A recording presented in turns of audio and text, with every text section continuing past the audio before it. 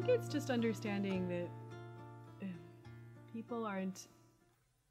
things aren't laws. They're not set in stone. They always come from somewhere. You know, your ideas about what to teach and what to study, they're all part of identity and background. And so I think understanding this helps develop empathy with others in a world that is just shrinking all the time, and that's huge. And also understanding better yourself, how learning works in yourself, and how to develop skill and realize your dreams and to communicate. You understand why you believe what you believe and how it's guiding how you work on things.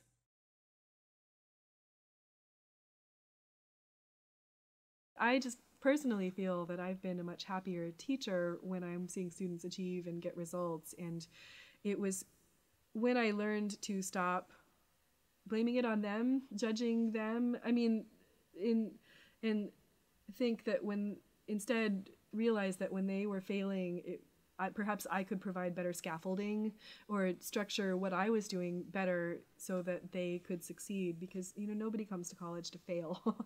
And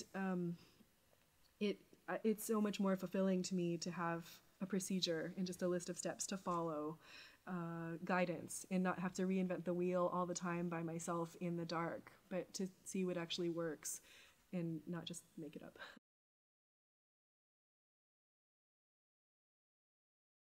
You know, you want to embrace people for who they are and understand that you're never going to fully understand somebody. It's kind of a constructivist thing too.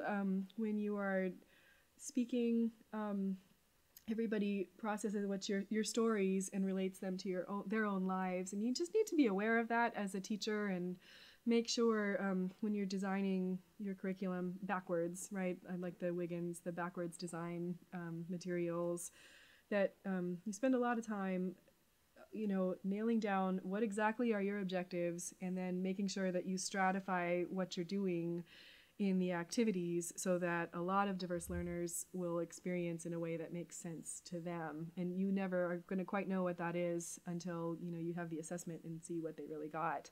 But you just keep trying things. Oh, for me, gosh, it's so rewarding.